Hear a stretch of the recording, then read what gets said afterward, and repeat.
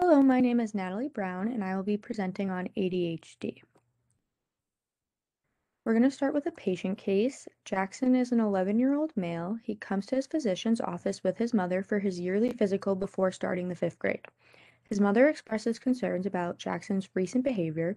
He had to attend summer school so he wouldn't be held back. His mother is nervous for school to start since Jackson has trouble sitting still, has had multiple outbursts in class, and often fails to complete his schoolwork. She must remind him constantly of everyday tasks like brushing his teeth, and she also notes that he loses interest while reading or writing. So, what is ADHD? ADHD is very common in children and is one of the most common neurodevelopmental disorders in kids. ADHD is commonly diagnosed in childhood and persists into adulthood. It is also more commonly diagnosed in boys than in girls, with a ratio of 2 to 1. So, what is it like to have ADHD? For some children, they could find it difficult to concentrate or find themselves daydreaming, or some children can even get aggressive. ADHD can present as showing more hyperactivity syndromes, another type showing more inattentive symptoms, or it could be mixed. It also presents as distraction to external stimuli, trouble organizing tasks, difficulty getting along with others, excessive talking, and difficulty waiting turns. It is important that these symptoms occur before they are 12 years of age and are shown in 2 different settings, like at home and at school. Diagnosis involves multiple sources of school, parents, physicians, psychologists. Common tests include the Vanderbilt or Conners rating scales. For treatment options, there is non-pharmacological treatment, stimulants, and non-stimulants. So there are multiple options available. Treatment options will vary on what is best for each child's needs. Goals of treatments are to improve impulsivity, hyperactivity, and inattentiveness. If the family does not think that medication is an appropriate route, non-pharmacological options like family-focused interventions can be used. Family-focused interventions use behavioral parent training for parents to implement in the child's life.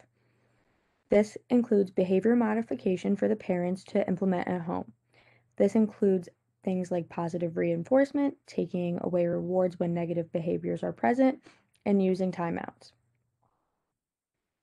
According to the American Academy of Pediatrics, first-line therapy for ages 4 to 5 is non-pharmacological treatment.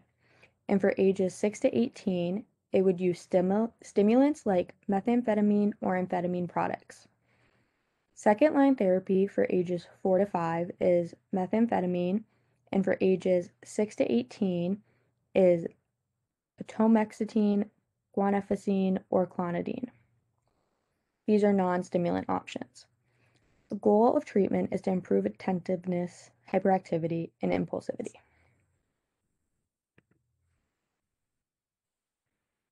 With all these different medications comes different formulations.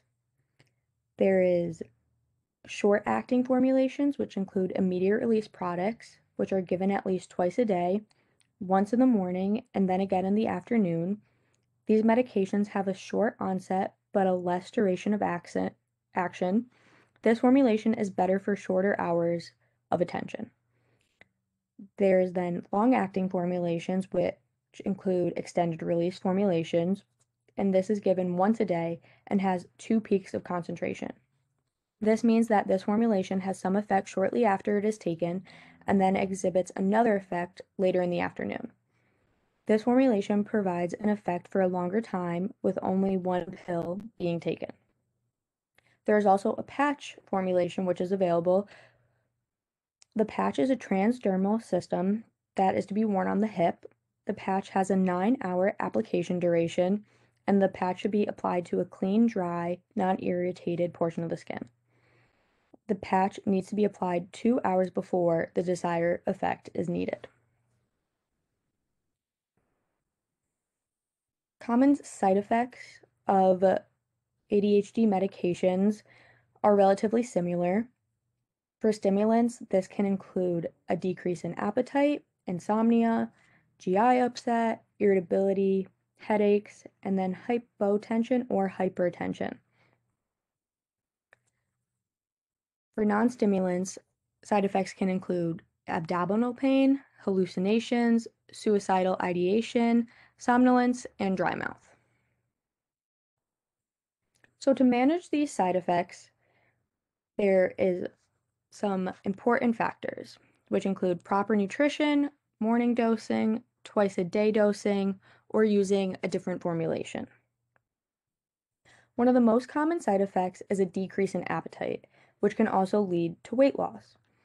This side effect has its biggest effect during lunchtime when the medication is at its peak. It is important to ensure that a proper nutrition is being obtained. To help with this, it is essential to eat a high-calorie meal for breakfast and then again at dinner. To manage insomnia, it is important to make sure that the medication is not being taken at night. If the insomnia persists, over-the-counter medications like melatonin or diphenhydramine or Benadryl can be used. If headaches are present, a lower dose may be required or dividing the dose into once in the morning and once in the afternoon. Over-the-counter analgesics can be given to help as well. If side effects persist or intolerable, switching medication or formulations may be best. Multiple dosing formulations allow management of symptoms throughout the day. So some patient counseling points to know are medications like stimulants are Schedule II drugs and require a new prescription every time. These drugs are also highly monitored. It's important to take the medication at an appropriate time. So this would include starting the dose 1 hour before it's needed or before school starts. And if a second dose is needed in the afternoon, avoid taking it beyond 2 p.m. to avoid insomnia later in the night. Drug interactions to watch for are with some SSRIs or SNRIs, MAOIs, proton pump inhibitors, opioids, and other stimulants. It is also important to use caution when using these medications with certain heart conditions, bipolar disorder, if there's a history of seizures, tics, or if the patient previously has hypertension. So back to our patient case, what would be appropriate for Jackson? It would be appropriate to diagnose him with ADHD, since Jackson shows multiple signs like the inability to sit still, trouble concentrating, and has multiple outbursts in class. These symptoms occur both at home and at school. It would also be appropriate to start treatment for his ADHD. After talking with his parents, it would be decided if they would like to choose a pharmacological or non-pharmacological option. If they choose pharmacological treatment, he could be started on methylphenidate. If he had a hard time taking pills or is reluctant to, he could be switched to the patch formulation of methylphenidate. It would be important to tell his mother that the patch can have an effect for up to 2 hours after the patch is removed and that skin irritation may occur. It would also be important for his mother to monitor any side effects he may be having and follow up with his doctor within a month. His follow-up appointment would include assessment of his appetite, blood pressure, heart rate, height, and weight. The importance of not sharing your ADHD medication. According to a study in Substance Abuse Treatment Prevention and Policy, non-medical use of ADHD drugs is on the rise. This is especially prevalent in college students. College students feel the pressure to do well in school and turn to unprescribed stimulants to help. According to the National Survey on Drug Use and Health, almost 90% of students who abuse Adderall also binge drink alcohol. When using alcohol and Adderall together, the effects of both become perceived as less intense. This can make it easier to potentially overdose and can include side effects like seizures. Stimulants are Schedule II drugs because they have a high risk for addiction and abuse. Taking your friend's Adderall just to study for this one exam or finish this paper can potentially lead to an addiction. Drugs like Adderall and Ritalin can cause an increase in heart rate, blood pressure, and even blood glucose. This can be potentially dangerous if you have a previous medical condition.